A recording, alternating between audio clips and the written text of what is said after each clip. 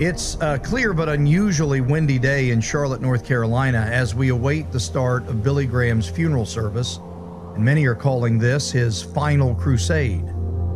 During some of our most tumultuous times, we listened to him preach a message of hope.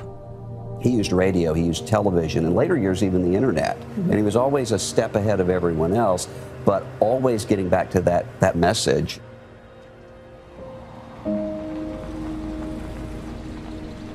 When I saw who was calling that early in the morning, just like a brick hit you. When Billy Graham died, the world took notice. Reverend Billy Graham shared the gospel with more people face to face than anyone else in history. God used his death to reach tens of millions of people around the world. I'm only a messenger to proclaim a message that I believe has within it the power to change lives. He was an evangelist. He was called to preach the gospel. God says from the cross, I love you. But in spite of his effectiveness, he still faced challenges delivering the message. He was criticized by many, many people. The press were gunning for him. Have you planned to engage in public debate with unbelievers? People don't understand the stress he was under. In spite of our sin, God said, I love you. But through it all, he was driven to take the message of the gospel to the world. I want mercy. I want forgiveness. And that's what God offers me from the cross.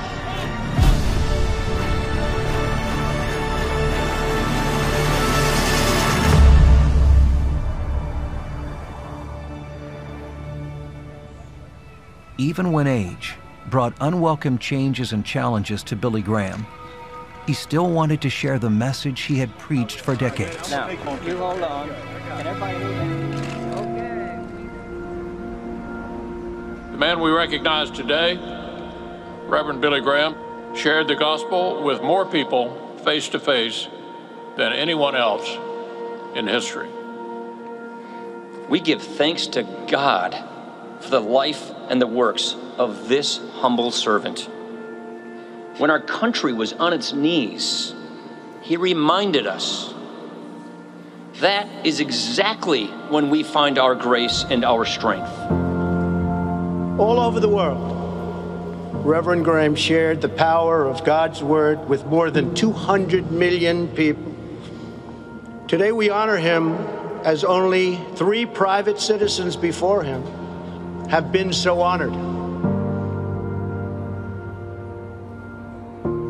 You know, as I was watching on television the ceremony in the rotunda, I was reminded of something nobody else has mentioned.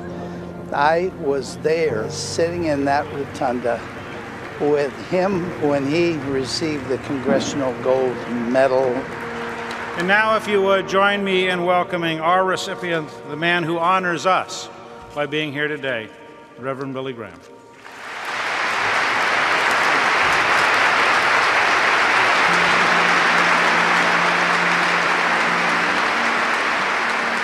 Ruth and I are absolutely overwhelmed by the very kind words that have been spoken here today, and especially by the high. He stood right in that place where his body lay in repose and gave the gospel.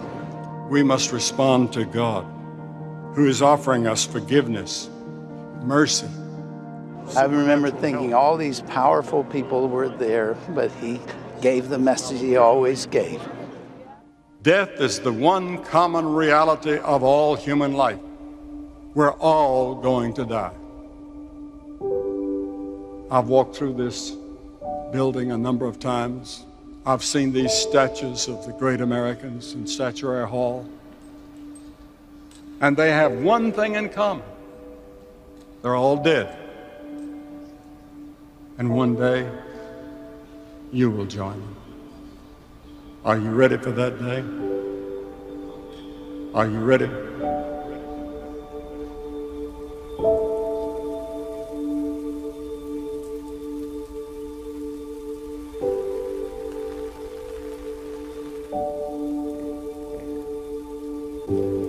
The days following Billy Graham's death produced historic images and rare moments.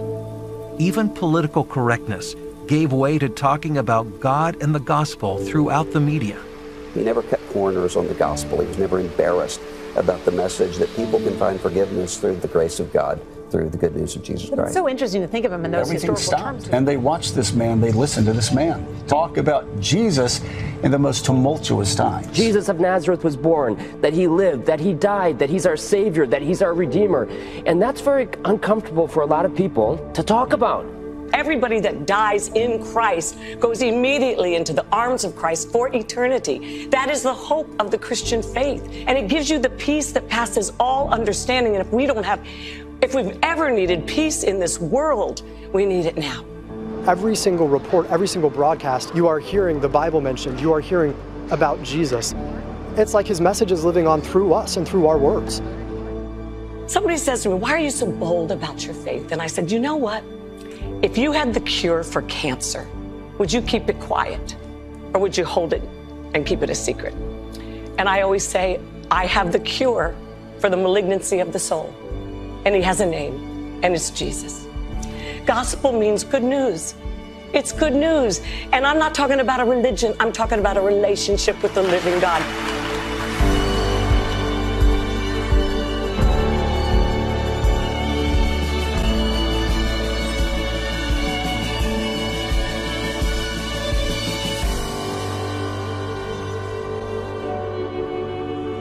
We are here to celebrate and honor the life of Billy Graham.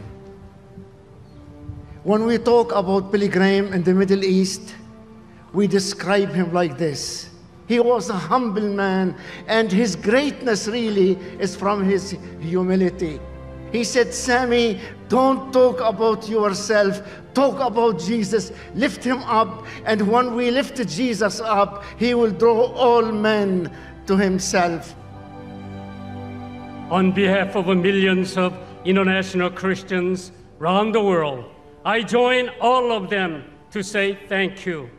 Thank you for your bringing salvation message to our part of the world. Viewed by millions through multiple media outlets, Billy Graham's funeral was broadcast live from Charlotte, North Carolina. Millions today are searching for the way. Its reach extended to international audiences in over 100 countries. Billy wouldn't want it any other way. If you're going to throw a funeral for him, you make sure there's an altar call. Today, the whole world got to hear the gospel of Jesus Christ. That's pretty awesome. Mr. Graham made certain that even in his death, it would be all about Jesus. I kind of look at that last week as his last crusade, where he was able not to just to touch a city, but to really to touch the world one more time. People are lost without Christ. That ought to give us a new urgency.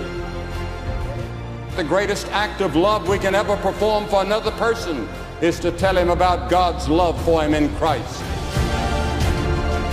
Whatever it takes to communicate the truth of God's love, that's what we're going to do, and we're not going to back up. One message, Christ and him crucified and risen again.